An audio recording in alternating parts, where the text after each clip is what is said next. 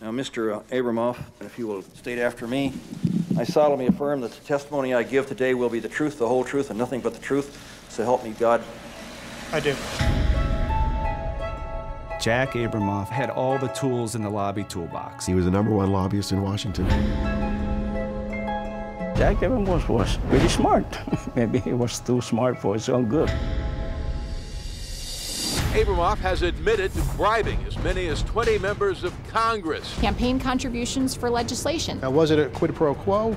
I guess you can call it that. All of a sudden, nobody remembered Jack. I frankly don't even remember having my picture taken with the guy. I don't know him. Of course Bush knew him. Absolutely. Native American gaming, it's an $18 billion industry. These D.C. lobbyists were hired, and the looting of the tribal treasury soon followed. Abramoff loved email. You referred to tribes as morons, stupid idiots, monkeys, effing troglodytes. Page after page after page.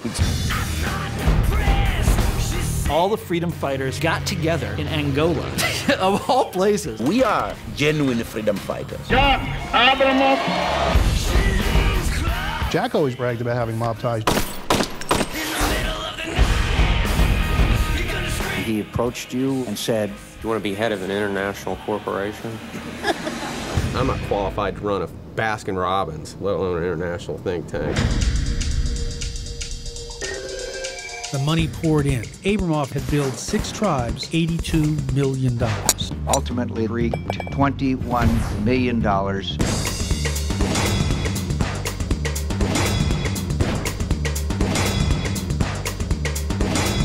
He was the money guy. It's another day at the office. We've lost sight of what Congress is for. People are willing to risk their careers for $25,000 or a golf trip. Abramoff couldn't have flourished if this system itself was not corrupt.